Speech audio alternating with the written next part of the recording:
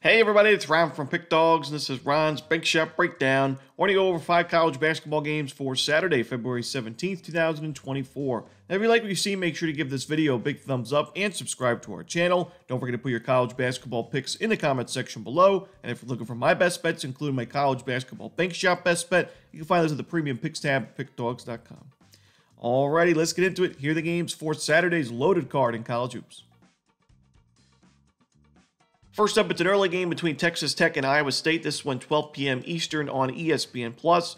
At Texas Tech, the Red Raiders coming off a big win over their rivals in the last game against Kansas, 79-50, the final score, a blowout win over Kansas. And we know the Jayhawks, they've been one of the better teams in the country in the last decade plus, 2 decades plus. And, they're the team to beat in the Big 12 year after year. And Texas Tech, 29-point win. I know Kansas was missing a few key players, and that certainly showed up in that game, but still an impressive victory nonetheless. But Texas Tech now on the road in this game. This could be considered a letdown spot after, beating your rivals. And the Red Raiders have just not been that great on the road, at least as of late. They've lost 3 of their last 4 true road games straight up. They lost to Houston, Baylor, and TCU. And I think Iowa State should be in that conversation as some of the better teams in the Big 12. They've deserved it. 19-5 record, 8-3 in conference play. They're a team we've talked a lot about here on the Bank Shot Breakdown, and a team I'm looking for in terms of a contender in the NCAA tournament. I mean, last year, we know Iowa State as a program has been really strong defensively in recent years. Last year, they were top 10 in adjusted defensive efficiency. Same thing the year before. But this season, they've made, last year they were weak offensively. They turned the ball over too much. They weren't a great shooting team. This season, they really made improvements on the offensive side of the game. They take care of the basketball. They're a really strong offensive rebounding team. They get to the free throw line, and they're top 100 in 3-point and 2-point field goal percentage. So big improvements there. Still the same potent defense. Number 1 in forcing turnovers. 26.3% of their defensive possessions end in a turnover for their opponents. That's a really, really sharp number to look at. Number 3 at adjusted defensive efficiency. They force tough shots. They're on a 3-game win streak. They've won 6 of their last 7. I got to go with Iowa State in this matchup at home. They've been really strong at home as well. I'm going to take them and lay the points. Next up, we see another early game between Creighton and Butler. This one's going to be 12:30 Eastern on Fox. Now, Creighton playing with revenge in this game. These two teams played not too long ago, back on February 2nd. It was a 1-point win, 99-98. Final score, really exciting, high-scoring battle in that one. It was a game where Butler was without Posh Alexander, but they were able to cash in on 13 of 22 from 3, 59% from the perimeter. Creighton only 9 of 25, 36%, not too bad, but Butler went crazy from the perimeter. Yet they still only won that game by 1 point. That's a concern for me when I see that. When you put together, 13 of 22 from 3, I want you to win a game by 10 plus points. When you only win by 1, even on the road, I do get a little worried because Creighton still put up 98 points in that game. They were 68% from 2-point range. They had 24 free throw attempts. They had 11 more free throw attempts than Butler did in that game. They had 4 more offensive rebounds. Creighton played fundamentally sound basketball. It just came down to Butler, like I said, had an amazing shooting performance. But I still think Creighton is one of the better teams, not just in this conference, but in the country. Their experience, we know what they did in the NCAA tournament last year. They're a balanced team, top 30 in both adjusted offensive and defensive efficiency. That's exactly what you're looking for when you're trying to pick a dark horse in the NCAA tournament. And I think that they get that revenge in this spot. Butler, a tough place to play, and I think they played a lot better in conference play than a lot of people expected, especially after their start. They were 2-5 in conference play at one point, but here they are back at 500 at 7-7.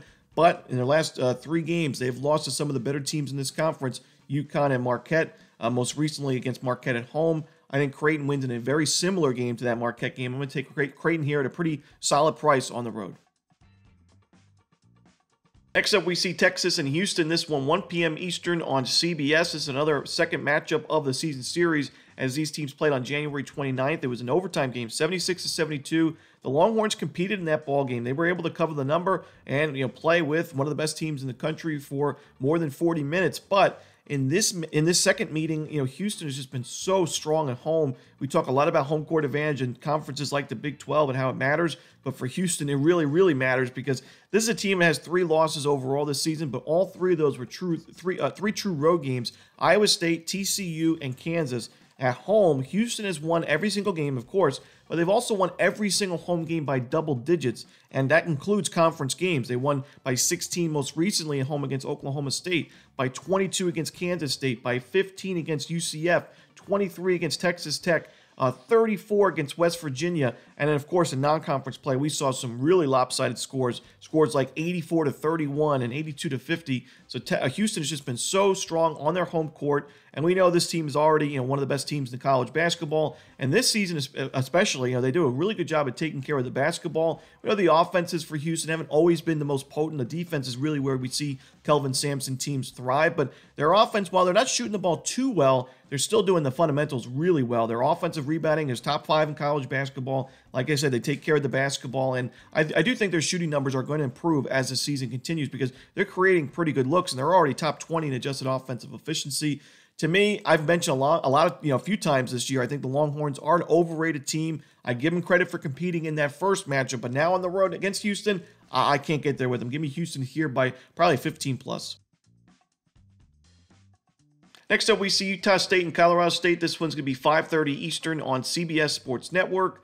Now, Utah State playing pretty good basketball as of late. They've won 5 of 7, including their last 2 games against Boise State and Wyoming. Most recently on the road at Wyoming. Wasn't the most impressive win. It was only an 8-point win. They gave up 76 points against a team, I would say, one of the weaker teams in this conference, but a win nonetheless. But while Utah State's had a good amount of wins on the road this year, they're only 2-5-2 against the spread, so they've not been profitable on the road. And we've talked about how profitable home teams have been in this conference in particular. There's a few conferences like that, but the Mountain West especially, the home teams have just been so strong against the spread. I had to look at the numbers, and there's a good amount of teams in this conference, but only 3 teams in the entire Mountain West are not profitable at home against the spread this season. And those teams, you could probably guess, are some of the weaker teams in this conference. San Jose State, Wyoming, and Air Force. 2 of the 3, I would say, don't really have great home court advantages. Wyoming does, but this is a down year, so it's not as exciting for this program. And it doesn't surprise me to see those teams struggling against the number, but teams like Colorado State, San Diego State, New Mexico, Utah State, all profitable at home against the spread. I mean, Colorado State is 7-5 against the number, so not a crazy, amazing record, but still, you're winning money backing these teams at home and fading some of these teams on the road. Like I said, Utah State 2-5-2 against the number on the road this season. Let's see, Colorado State this year on the road is 3-5. So, it looks like only 2 teams in the entire Mountain West are profitable on the road. It makes sense. These teams play against each other, quite a few of these games in conference play. So, to me, Colorado State playing at home, playing with revenge, playing in pretty good form. Yeah, they lost their last game against San Diego State, but they had won 4 previous ones against San Diego State at home, Boise State, and San Jose State, covering in a lot of those games. I think Colorado State and Utah State pretty even teams, but I just think situationally, got to take the home team, the Mountain West. Give me the Colorado State Rams. I'm going to lay the points. And finally, we see an SEC game between Kentucky and Ole Miss. This one's going to be 6 o'clock Eastern. It's going to be on ESPN. Probably one of the better games on the board for the Saturday card.